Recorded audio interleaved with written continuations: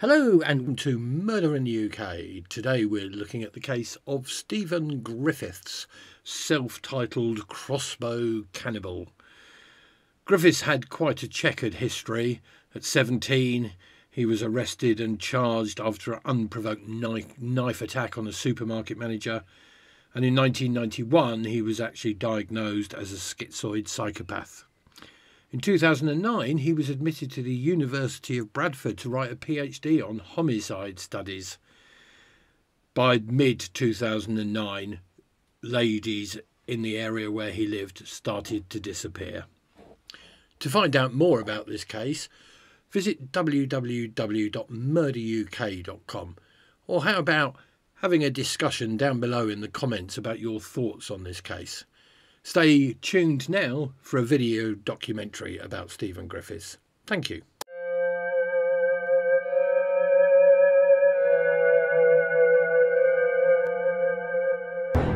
Mutilation, dismemberment, cannibalism. Some of history's most twisted killers have seemingly been driven by a desire to desecrate their victims. She had beautiful legs, and I wanted to keep those legs. He cut off her head. He put it on the mantle above the fireplace and just yelled and screamed at it. Forensic psychologist Lou Schlesinger has spent decades delving into the minds of serial killers. They have to go beyond the killing to get gratified sexually, which in this case is mutilation and dismemberment. Serving detective Jackie Sabir is an expert in the mechanics of murder. This is a place that is so remote. If you're going to bury a body, this is the place to do it. Between them, they're analysing a series of crimes so gruesome. I've never seen a case where the dismemberment has been so extensive. They are impossible to forget. To find out that your child was being hacked into 81 pieces is something that you'll never ever forget. And investigating if its perpetrator was born to join this most diabolical of clubs. He was looking at me and then he just started giggling. And he says, "You're dying."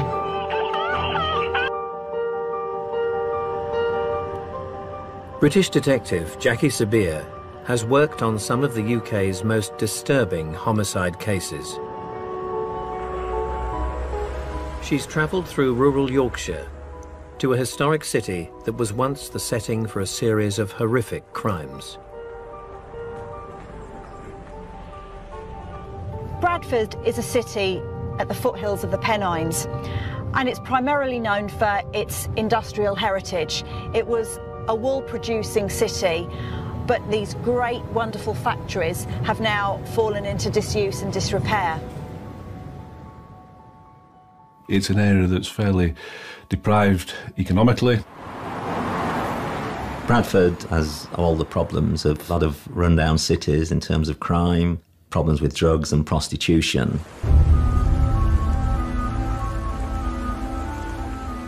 Perched on the River Aire, the nearby commuter village of Shipley largely escapes Bradford's issues.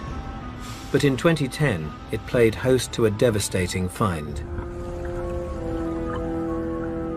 Former detective Colin Prime headed up a team that was called to the scene. What brought you here to this particular location? Well, the police received a call from a member of the public. And if you look back here across the weir, as he looked out, he saw a bag. At first glance, the shape of the bag's contents didn't raise any concerns. They thought at first it might have been something like a football. And when they had a closer look, it clearly wasn't. When you arrived, what did you actually see here then? You could quite clearly see what looked to be a head.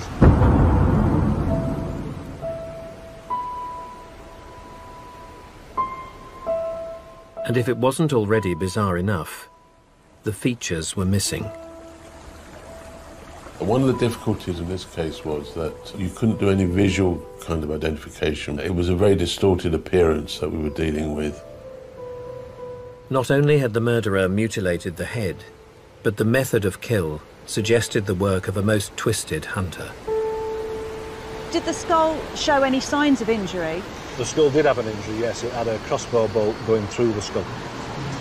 So sorry, a crossbow bolt was still in the skull? It was still embedded in the skull, yes.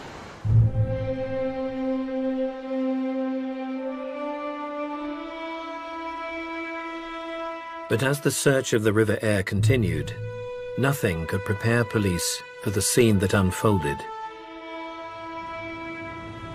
During that search, we recovered in excess of 80 body parts. 80? 80 body parts.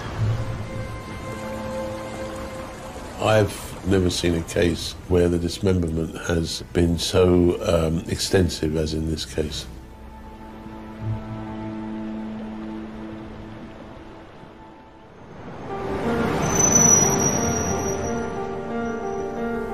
Forensic psychologist Professor Lou Schlesinger has spent his career unravelling the minds of the most depraved serial killers.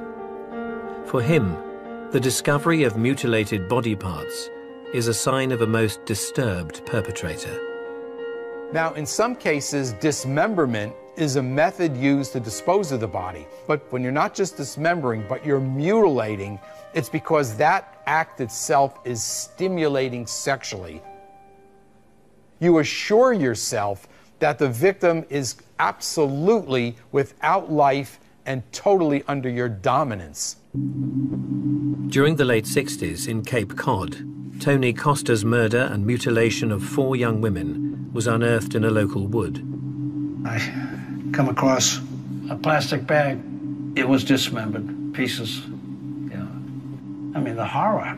I mean, God, crazy. From the mid-90s in Baton Rouge, American serial killer Sean Vincent Gillis's macabre fascination with his victims' bodies drove him to dismember and mutilate after their death. She had beautiful legs. It was one thing that I recalled about her. And I wanted to keep those legs. He's just getting gratified by dismembering, mutilating. The longer it can go on, the more gratifying it is for him. Ed Kemper dismembered his victims, but saved special treatment for his mother, who he killed and then beheaded. He put it on the mantle above the fireplace and just yelled and screamed at it. And at times he threw darts at her face. He cut out her vocal cords because it was her chastising him using those vocal cords that so bothered him.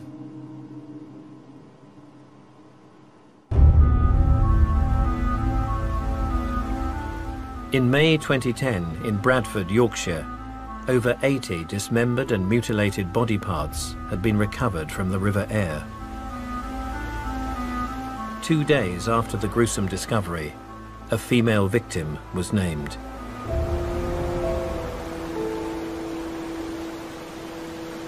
From dental records, we were able to establish that the remains we'd found were the remains of Suzanne Blamires.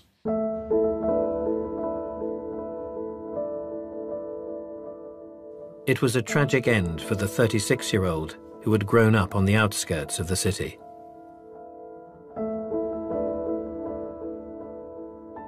Suzanne was such a beautiful girl. She was absolutely stunning. She loved dogs, cats, horses. She enjoyed most normal things kids do. As she got older, she was quite ambitious, you know. She wanted to have a good job. She finally decided she wanted to be a nurse. She went to college in Bradford. But following the collapse of her marriage, Suzanne's adult life took a downward turn and she lost her place in college. She admitted she was on drugs. Her whole life was out of control. She just couldn't seem to get a grip. As her life fell apart, Suzanne turned to prostitution to fund her addiction. When she first told me she wasn't working in the red light area, I was absolutely devastated, like any mother would be. I just wanted it to stop, but she wouldn't, because she had to have the drugs. Suzanne was last seen working the streets 4 days before her dismembered body was discovered. You know, it's bad enough somebody's murdered your daughter, but to find out that your child has been hacked into 81 pieces is something that you'll never ever forget, obviously.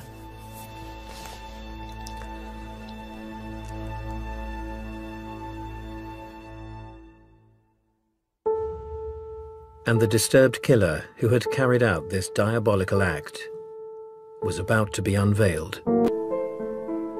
Forensic psychologist Lou Schlesinger and serving detective Jackie Sabir are unravelling a sordid murder case from 2010.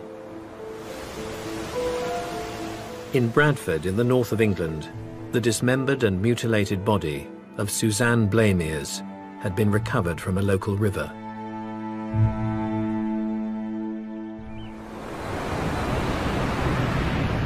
Suzanne had been working as a prostitute. 4 days earlier, she was known to have returned to a local man's flat on the edge of Bradford's red light district. What happened next was captured on camera.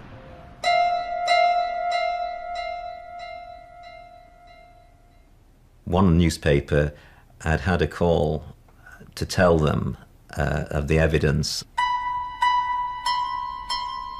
of CCTV footage which had been witnessed by a caretaker. When he scanned the CCTV, he saw this, what must have been a horrific sight. The block of flats was home to 40-year-old Stephen Griffiths. On the night in question, he and Suzanne had been seen approaching his third-floor bedsit. Detective Jackie Sabir is on the scene, unfolding the series of events that followed. The CCTV recovered from the corridor shows Suzanne and Stephen going into his flat. Very, very soon afterwards, she comes running out.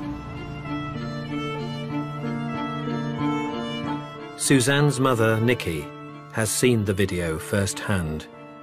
He's either done something or it's what she's seen, and straight away she's run for the door. Straight away I think she's twigged that, you know, the something is dangerous. She, after a short time, is seen running out of the flat with him in pursuit. He was armed with a crossbow. He'd had to stop her getting out the main entrance, but in a panic she'd forgot which end the lift were at. Nothing could prepare anyone for the brutal actions that followed. There's a struggle between them. He drags her along the floor and shoots the crossbow bolt through her head and then drags her back into that flat.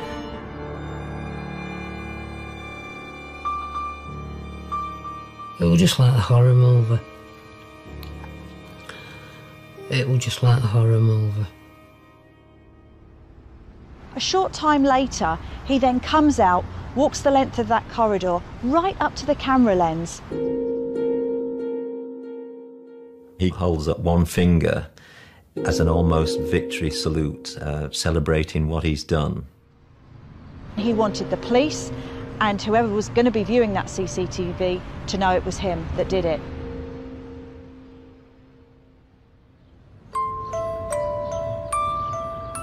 Stephen Griffiths was born in 1969. He and his two younger siblings spent much of their early childhood in the West Yorkshire countryside, just 10 miles from Bradford.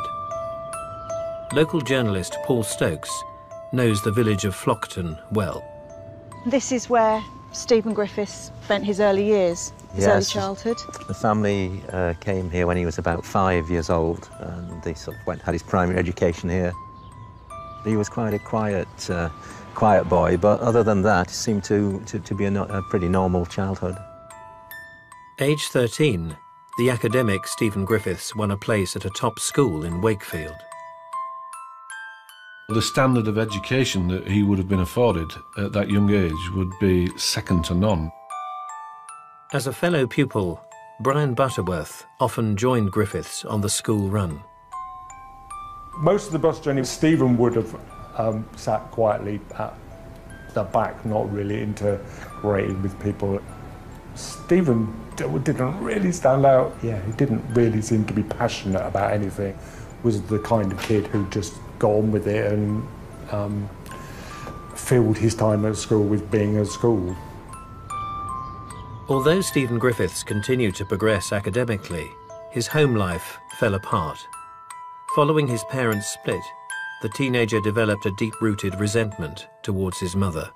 He would tell stories about his mum as if he absolutely hated her. She seemed to want to relive her youth and had become a bit of a party animal herself.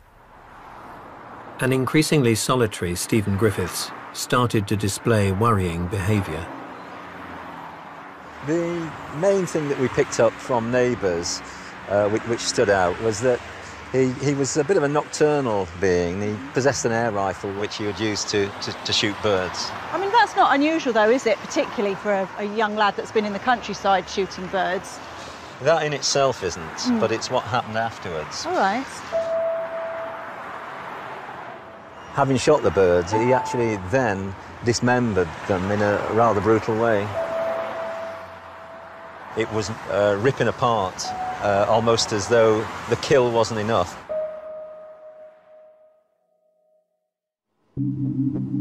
Forensic psychologist Lou Schlesinger has studied the childhoods of history's most macabre killers. Like Stephen Griffiths, many harmed animals from an early age. If young boys are going around killing animals and dissecting them, you have a major problem, and this individual needs to get help. Many serial sexual murderers started out by killing living things. They were fascinated by animals in agony. These twisted childhood actions were displayed by the prolific mutilating murderer, Jeffrey Dahmer. Pulled a fish out of the lake, just a little sunfish, and took out a pocket knife and slashed it to bits. And my other friend said, "What the hell did you do that for?" Dahmer responded, "I just wanted to see what it looked like." A child's not going to go out and try to kill an adult right away, but you've got to warm up to these sorts of things. You've got to gain some degree in comfort in killing. As a teenager, Dahmer's fascination with death would widen out to include humans. He had seen in the newspaper an account of a young man who was killed on a motorcycle. And he actually went to the funeral home to view the corpse, but he became so aroused that he excused himself into the bathroom where he masturbated. It's increasing from initially exploring animals and then taking a look at a body of somebody who's been mangled up in an accident. It's abnormal by any standard. It's disturbed. In Bradford, England, former animal abuser Stephen Griffiths had developed a passion for reptiles in his adult years. But despite his interest in lizards, former neighbour Rachel Farrington-Naylor recalls an incident that suggested the 34-year-old still possessed a sadistic streak. So one day I went to Stephen's flat and I was asking him about his lizards and what they eat and everything else. And he went, "Oh, it's just feeding time, I'll show you now." And got a rat out, and this rat was sort of like cowering, and it just bit it, and it bit it in half, completely in half. And I really felt sick. And Stephen just laughed and said, "Oh, that's nature for you." In 2010, Stephen Griffiths' prey had escalated to humans. His vicious crossbow murder of sex worker Suzanne Blamiers had been captured on a security camera outside his flat. The investigation into Stephen Griffiths is very unusual because there was no manhunt, so there wasn't that fear that police often have of trying to find him. With undeniable evidence, authorities swooped on Griffiths' address.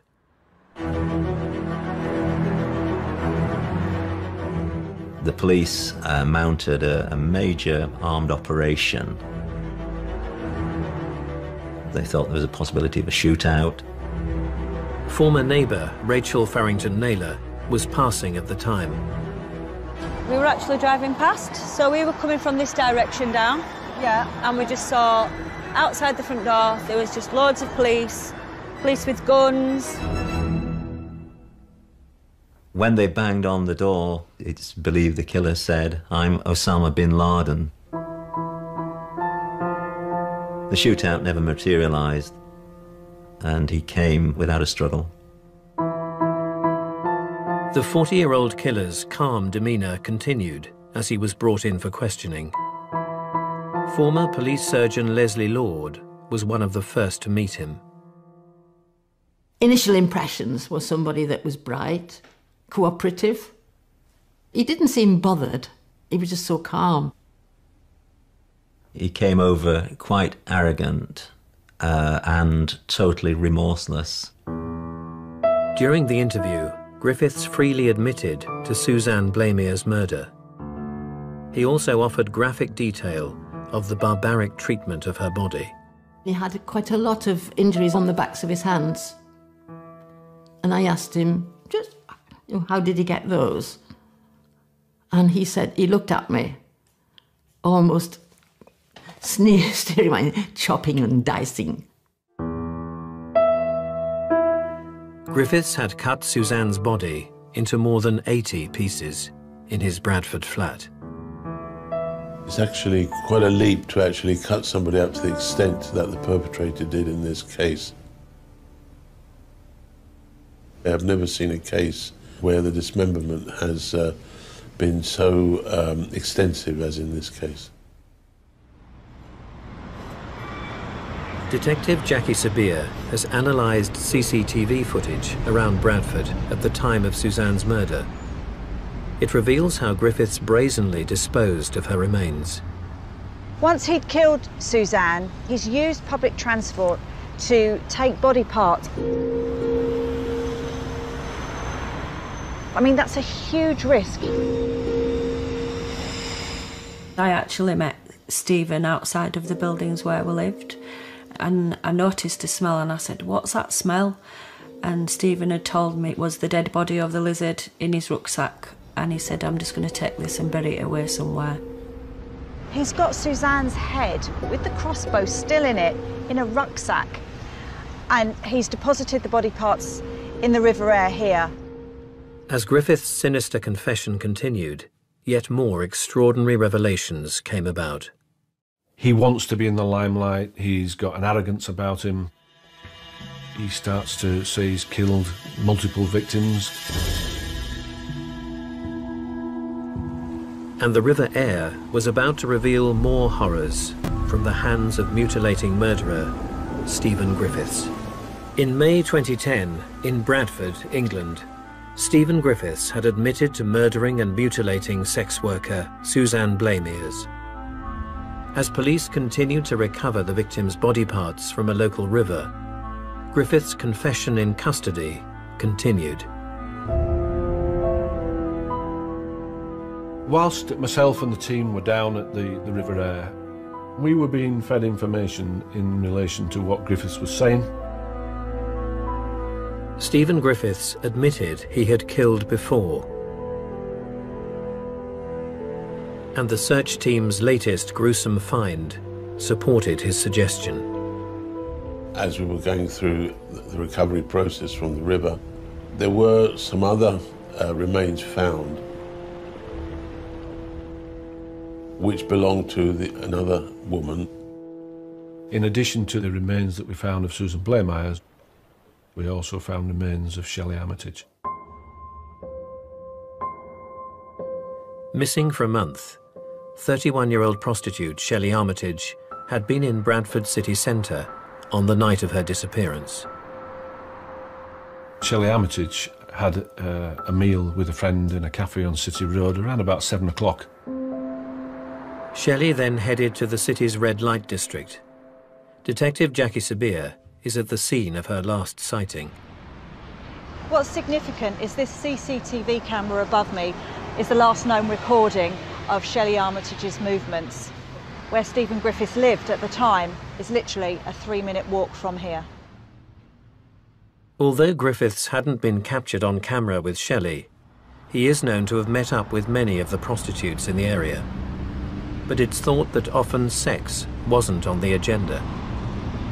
Griffiths would invite some of the girls from the red light district that is so close to his home address back to his home. They could use his shower, get something to eat. So he certainly did have a relationship with them. There was no concern for them coming back to his home address because others had done it before. Throughout his adult life, Stephen Griffiths had often made a good first impression. Ex-partner Kathy was swept off her feet by the former grammar school boy. I fancied him, he had long hair. And I liked his intelligence and the fact that I thought he was a really smart person. When I met Stephen, he was doing his degree in psychology. Despite being impressed by his intellect, Kathy was unaware that her new partner's student days had been marred years previously by an incident in a college library. He thought he was being mocked by 4 girls at the college. He actually produced the knife and threatened them. When one of the girls' fathers confronted him about it, he produced the knife again and threatened him. For this episode, he underwent psychiatric assessment. He was given the label psychopathic, schizoid, obsessive. And Griffiths was no stranger to violence. Aged 17, he had attacked a security guard with a knife in a supermarket. Slashed the face of the security guard in a very vicious way, leaving him needing 19 stitches. In later years, Stephen Griffiths would also display his darker side through psychological control. Been friends for 8 years, and nobody has been there for you more in the last couple of years than me, you know that, even your mum and dad. After an initial honeymoon period, former girlfriend Kathy became a prisoner in her own home. I was kept away from my friends and my family.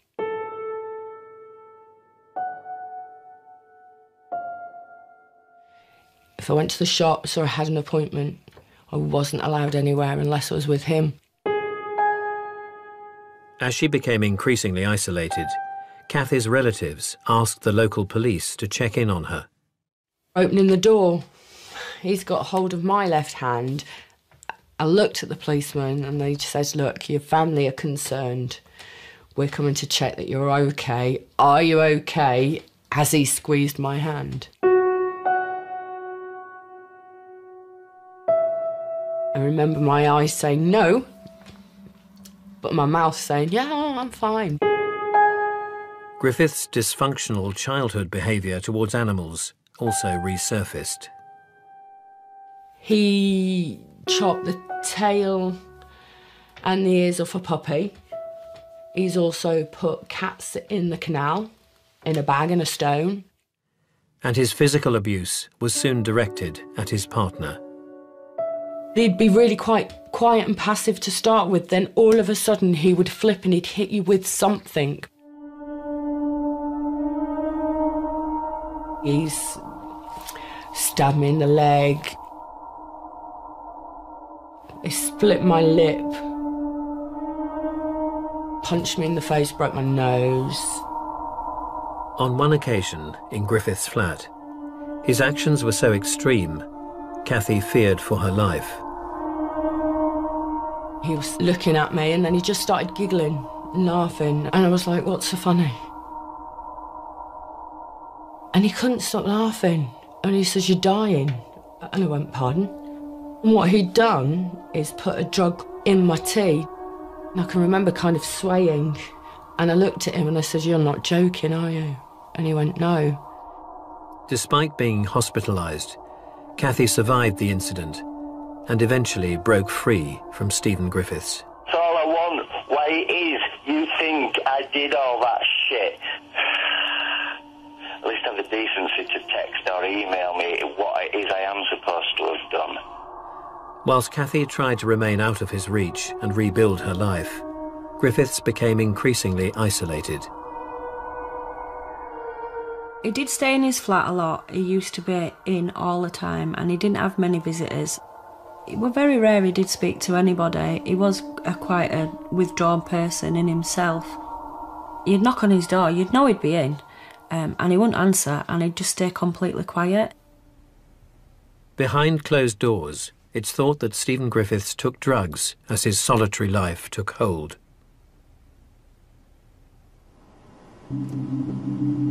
Professor Lou Schlesinger has witnessed this phase of isolation in the lives of many of history's most disturbed killers. Many of these serial sexual murderers are very, very isolated from others. And at the same time, many people can't put their finger on it as to what's wrong with this person, but they keep a distance, and the individual then retreats further and further into his own isolation and into his own dark fantasies. During the 1970s, loner Richard Trenton Chase cut up animals in his flat. As he moved on to human prey, he mutilated his victims before drinking their blood, earning him the title the Vampire of Sacramento. To those who knew him at work, London-based Dennis Nilsson seemed to be a sociable addition to the office. Dennis Nilsson was an individual who interacted at least adequately with people that he worked with, but when he left the job and went home, he was totally isolated. He really had very, very little in the way of relationships with other people. Those who had been close to Nilsson had been driven away by his self-centered, controlling personality. I can't understand you. I ask you to start filming from the feet slowly up to the head. And you go zip a zip pan. Bloody hell, don't you ever watch movies? They're training chimpanzees at Cape Canaveral to operate a camera. Anybody can do it. An isolated Nilsson would end the lives of at least 15 young men. Before he dismembered his victims, he regularly sat their corpses in his living room, holding conversations with them. He even would go so far as to come home from work and find the corpse sitting in the same armchair that he'd left him in that morning, and saying to him, guess what happened to me today? Nilsson was rejected by most people, yet at the same time he wanted to be with other people. And so he collected people and considered the dead people that he collected basically his friends.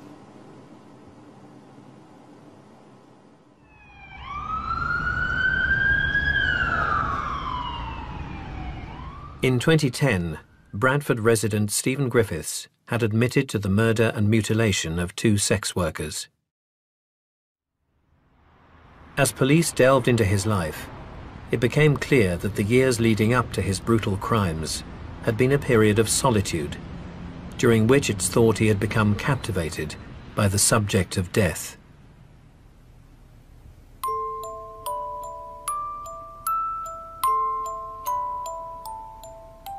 When I went into Stephen's flat, it were a bit like walking through a maze. There were just piles and piles of books everywhere. They were all books about killers. The lifelong academic had also centred his studies around the macabre. He chose as his thesis for a PhD at Bradford University, and his choice was homicide in Victorian Bradford. But behind closed doors, the reclusive Stephen Griffiths' interests weren't just historical.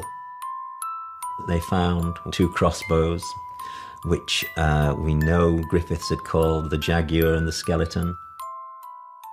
He used to have a few types of different weapons. One would be a knife, but he also used to carry ammonia in a squeezy washing up bottle because he would squirt that at people.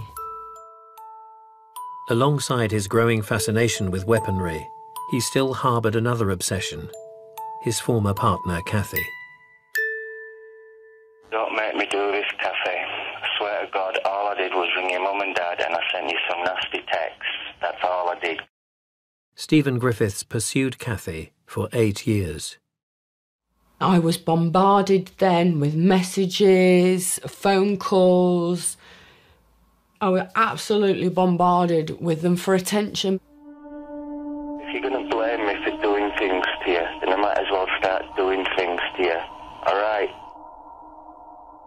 He went round to the house, he painted all the windows, filled them in, bright yellow, painted slag up the wall.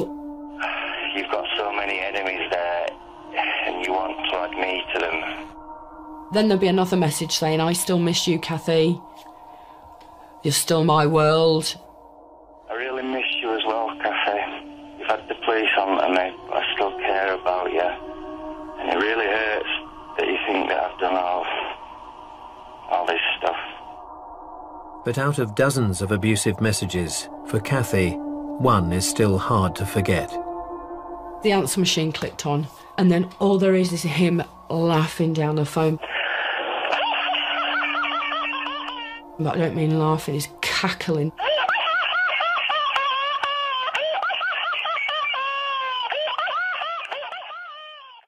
That chilled me. That really did freak me out.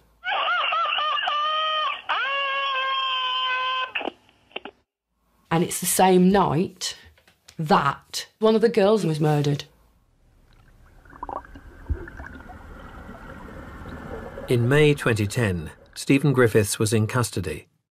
Having admitted to the murder of a second prostitute, Shelley Armitage, traces of her body had been found in the River Aire.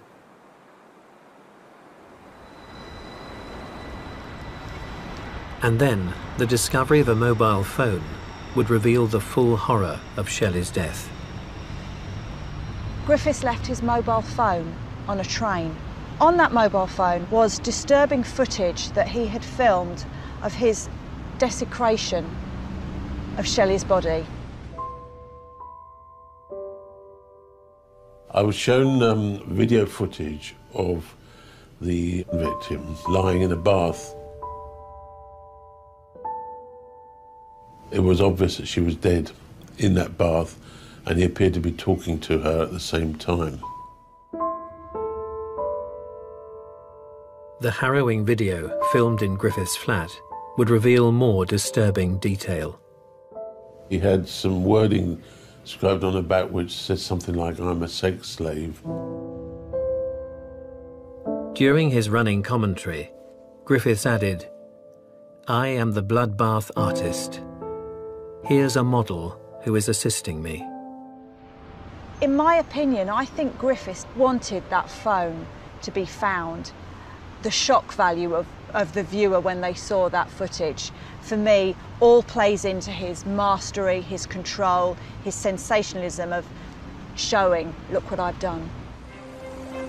But Stephen Griffiths' headline-grabbing antics were far from over.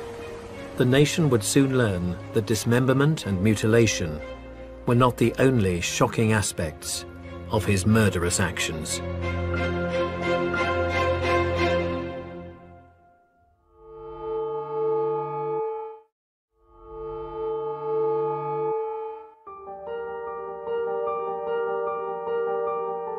In May 2010, in Bradford, England, Stephen Griffiths had confessed to murdering and mutilating sex workers Suzanne Blamiers and Shelley Armitage.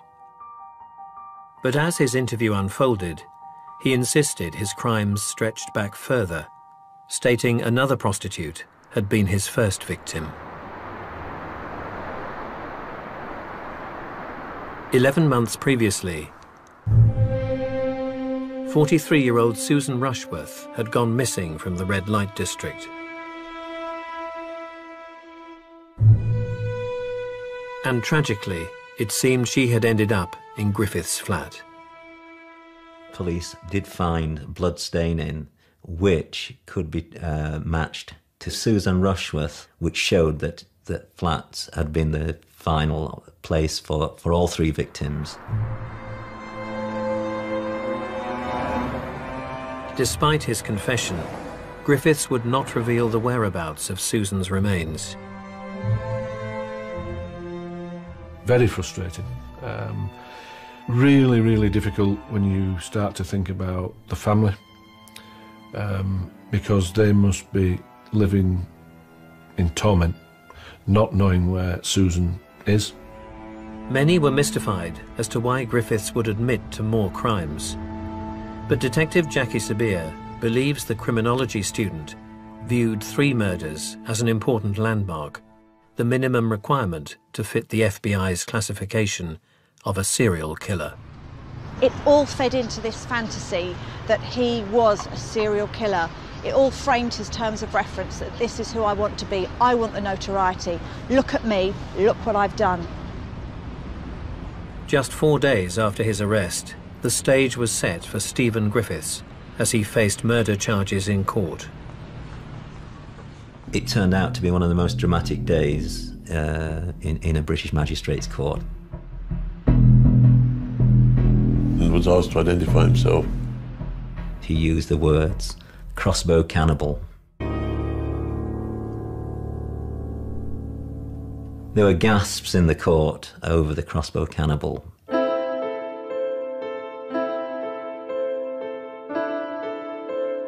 Griffiths' claim that he had consumed parts of his victims left experts divided. In terms of cannibalistic activity on the human remains, there's no evidence that there were any teeth marks. But I would say that the internal organs were missing. But once again, Griffiths' flat provided a clue. Traces of a victim's remains had been discovered in his kitchen. He felt physically sick when they were saying they'd got DNA off the cooker. Even now it gives me shivers thinking about that.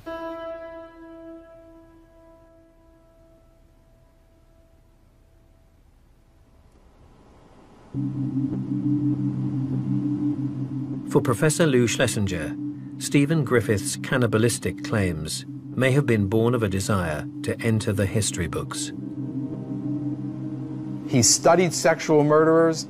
He was totally obsessed with it, and he wanted to be a famous serial killer with a name.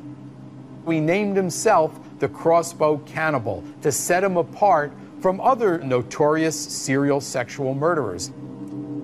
Amongst this most unusual class of killer, cannibal Jeffrey Dahmer's insatiable desire to consume human flesh has made him one of history's most infamous perpetrators. I would cook it, just as an escalation, trying something new. It made it feel like they were more part of me. What was motivating this was sexual gratification. Now, an average person looks at this, they say, how could that be sexually stimulating? And the answer is, it's not if you're normal.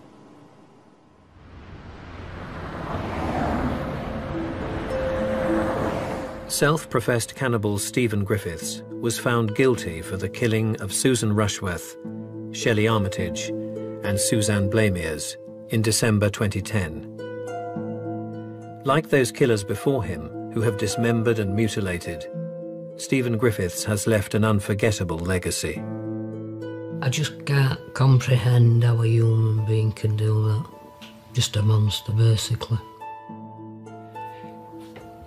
For him, it's all been a game.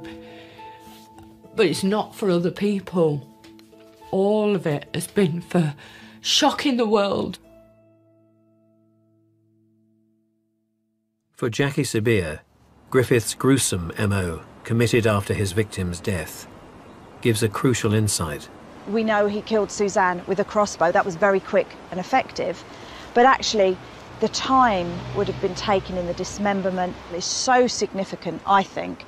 It was all about power, control. Even in death, I have got control over this. This despicable inner desire connects Stephen Griffiths to a most diabolical class of killer, whose ultimate destiny was to mutilate and desecrate. Jeffrey Dahmer, Sean Gillis, Edmund Kemper, Stephen Griffiths are basically doing it for the same reason. Killing is not sufficient, so they have to go beyond the killing to get gratified sexually, which in this case is mutilation and dismemberment. Thank you for watching. Murder UK is a website dedicated to giving the facts about murders and serial killers within the UK. Please consider subscribing and press that bell icon to be notified when we update new videos. Thank you.